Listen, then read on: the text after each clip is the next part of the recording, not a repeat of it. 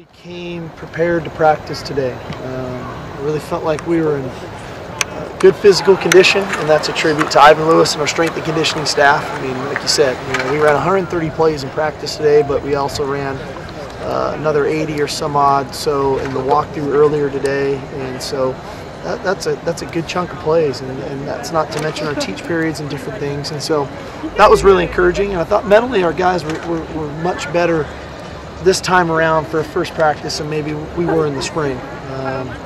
That they responded better than when fatigue kicked in. I thought they were obviously more prepared. They knew what to expect, and it was good. It was good. I think that day one of the books, and some other thoughts on that. Some other issues you guys probably noticed. Kevon Seymour was not practicing today, coming off a stomach issue that we're just making sure that he is fully recovered from. I don't want this thing to linger. I want to make sure he's getting fully hydrated and ready to go and getting his weight back. He lost some pretty significant weight through the process, so we'll make sure we get him back.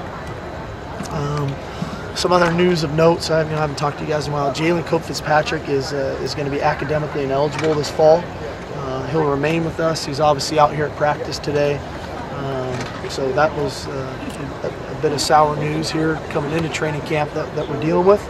But on a positive note, Randall Telfair was back out today, which is great. I thought he looked good. I thought he competed really well. I thought he provided the really positive leadership for Bryce Dixon. But all in all, a lot of those injured guys were back, and we got really quality reps out of a lot of them. When you start talking about Leonard and the practice Leonard had, he was obviously very noticeable. You start looking at Simmons up front, Walker up front. Those guys got quality reps. Josh Shaw at corner was back doing his thing, looked great. Probably the one guy who wasn't back to quite where we wanted him to be, we were hopeful, was Lamar Dawson. We didn't get quite as much out of Lamar as we did out of the other guys coming off the injury. But I was really pleased. Kenny Bigelow was really the only guy that did not practice today, which was the goal, as we all talked about in spring, was making sure we got all these guys back healthy for training camp. And for us, when we're able to go 1s, 2s, and 3s, which is what we were doing today, I think is invaluable for our development of our team. We're developing young players. Our frontline starters don't have to take every rep. We're keeping them fresh and getting them prepared for the first ball game, obviously 4 weeks away, but they don't have to take every rep of the practice. And when we're able to do pre-practice walkthroughs and we've got 3 different groups going, that's a good sign for us. I thought some of the young guys really shined today. Obviously Juju Smith, I thought, really made some pretty highlight plays, down the field catches, looked very comfortable. Obviously you saw Dory working on both sides of the ball today, which is not an easy thing to do, and he was returning kicks in pre-practice. So quite a bit on his plate right now, but kind of lived up to what we thought. He looked great at corner. He did some really electric things with the ball in his hands on offense, and then he obviously caught the ball well in the return game. Some other guys that showed up, noticed Lamont Simmons, noticed Jonathan Lockett.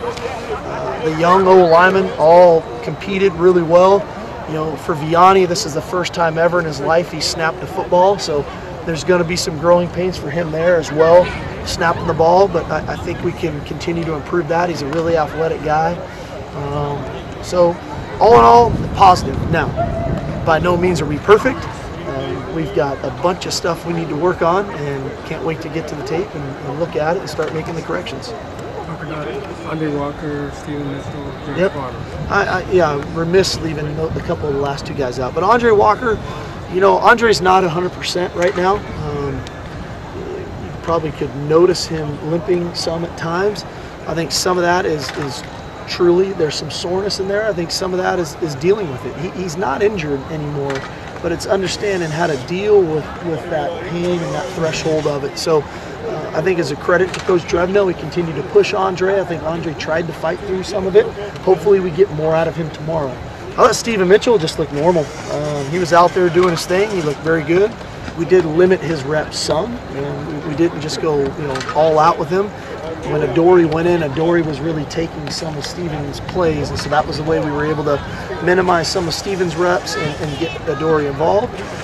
and George Farmer as well.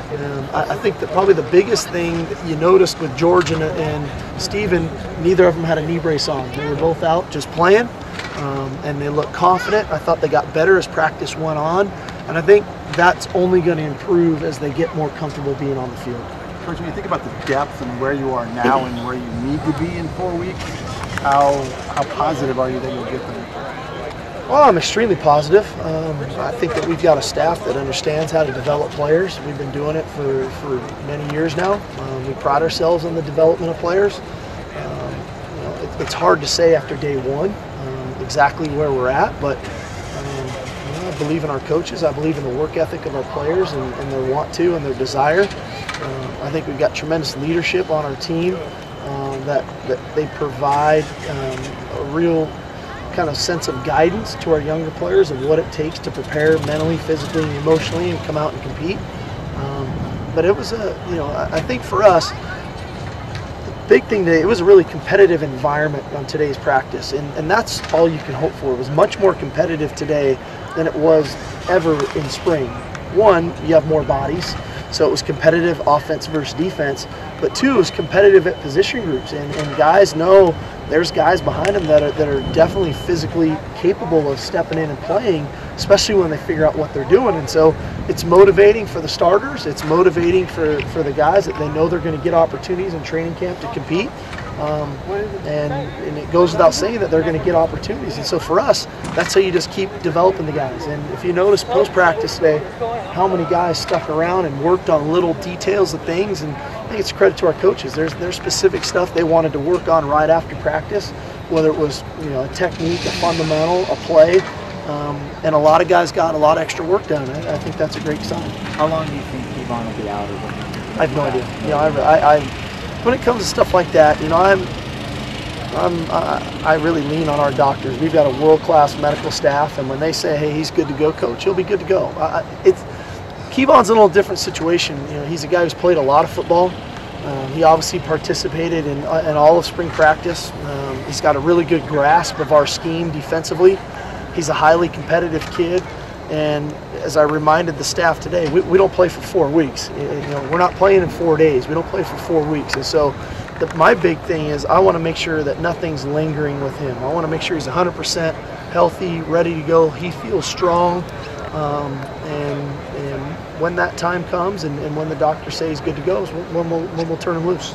Kevon's situation maybe play into Adoree starting on defense? We went back and forth a little on it of exactly where he would spend the majority of his time. He got, I believe it was 15 plays or 16 plays on offense today.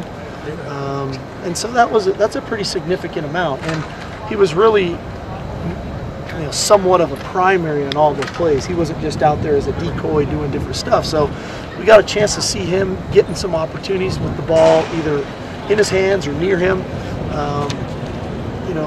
We also got some of that in some of the meetings today as well. So we're going to really take it day by day with Adoree. Again, we'll have to assess the film. I don't know exactly how we did on defense today, but we've got with our young players, we've got decent depth in the secondary going right now. Like I said, I think Lockett had a nice day.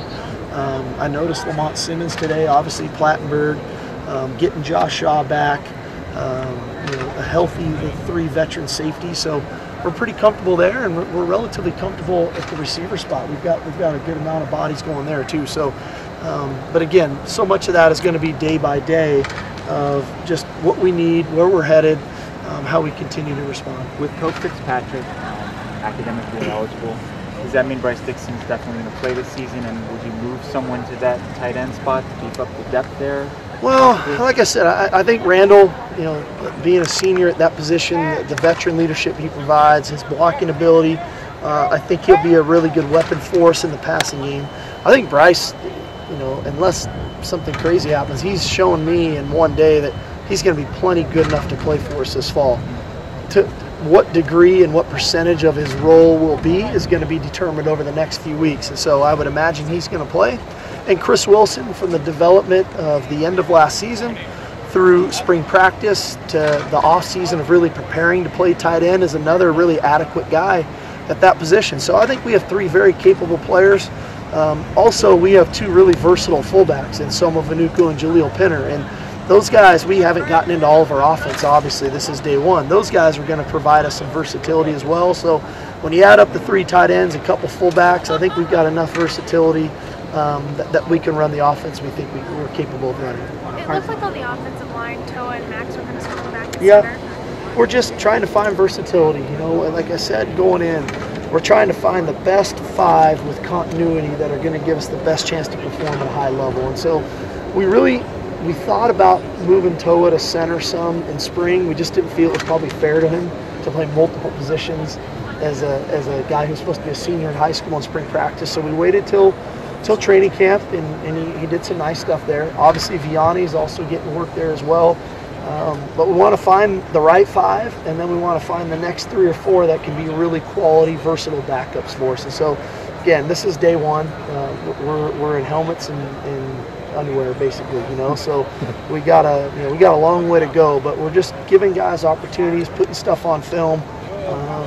You know, a lot of what we're doing right now, there's a lot of contingency planning going. You're always trying to think ahead. You know, Max Turk can roll his ankle the second play of the season, and who's going to go play center for us? And so we're starting to think about a lot of those things right now. On a personal note, how different did today feel compared to your first play? I just felt totally normal. I didn't even think about it. I gotta be honest with you. I had a lot of notes and a million things going on here, and just wanted to make sure the guys were prepared, ready to go. It just felt normal. And quite honestly, I think the anticipation of practice really came in spring, and now it was just time to go to work, and it just felt normal to me. How did Max Brown look tonight, especially compared to how he played in spring? Max looked really a lot more athletic than I remember in spring. He looked stronger. Thought he delivered the ball with good arm strength and accuracy. I think he and Cody both, you know, the first day the defense is always jacked up and jarred up and ready to go. But both those guys, as we continue to grow at that position, our ability to anticipate throws is really going to be the key to our success in the passing game, because they're both plenty talented enough physically. They can throw the ball with plenty enough arm strength. They throw it accurately. They're both really, you know, they work at their craft. They study our offense. They've got great minds. They're smart guys. It's putting everything together now, and that's what training camp's for. I know we're all excited about it, and I just got done visiting with Cody about it. And so I think both Max and Cody, I think, are going to continue to make really good strides here as the days keep coming and as they start to understand how our plays really mesh with some of the defenses that we're seeing, so they can start to anticipate some of those throws, because it's difficult. You're going against our defensive front and we're not in pads, they're coming. You know, it's hard to block those guys. You know, Leonard and Claude and Antoine and Delvon and Scott Starr and JR, they're coming. And so you have to have great anticipation pre-snap of understanding what's going on, trusting your reads and letting it rip. Would Max do one last question? 50-50 reps? It's just about, yeah, and really all 3 of them got just about the same amount of reps when you throw Jalen Green into it. So that's the point for us in training camp. For me, these first 5 days, so much is developing our team, because everybody's going to have a role. Everybody's going to play to our success in the fall. Whether you're a frontline starter, you're a backup, or you're a scout team guy that's trying to give looks to our offense or defense, this is our chance to really coach everybody on those things. And so we really try to give everybody as many reps as we can, and that's what happened.